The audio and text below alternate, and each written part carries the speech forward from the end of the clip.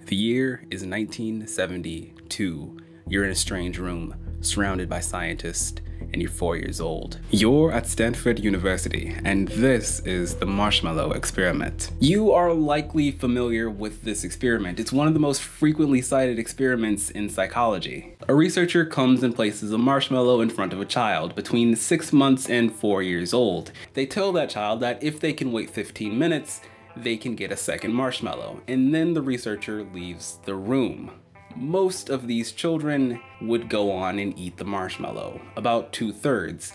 That remaining 1/3 though wouldn't eat the marshmallow. They would wait and they would get the second one. This is showing delayed gratification. And that 1/3 is an interesting bit. They would go on to outperform that remaining 2/3 in every life category measured. Things like successful relationship, income, level of education, and body mass index. It would be found in 2011 that the 1/3 who could delay gratification had more activity in their prefrontal cortex.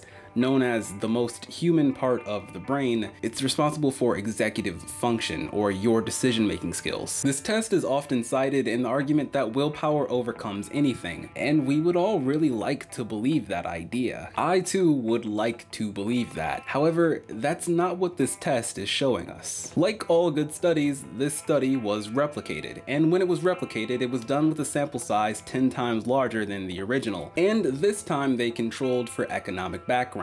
In the original experiment, the one that I've been telling you about, all of the children from the original study came from Stanford nursery. Those children were better off than the average American, who was better off than the average person. In the larger study, it was found that only about half of the original results actually carried over. The other half was thought to have been caused by economic disparities. When I was told the story in a college psychology class, I was not told the entire story. It was taught to me like delayed gratification was the only thing that was necessary to be successful, and I went along with that idea. And so did 30 other children that day. I think for a lot of people, me included, this study represents a world that we would all like to live in. It was a story written in a way that we would all want to believe it. The idea that we are the captains of our own ships is appealing, and to some degree we are. But there is also an ocean beneath us, and to some degree, we are at its mercy.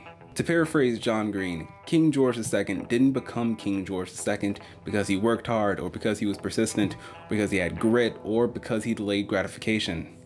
He became King George II because his father was King George I. And thank you for watching. So this video was different from my regular videos. It was just a straight explanation of a misconception, which I really enjoy doing. This will not replace my regular videos though. Those will still come out just as frequently. The next one is on conspiracy theories and will be out later this week. Until then, like and subscribe and hit the bell if you don't want to miss it. And thank you for watching.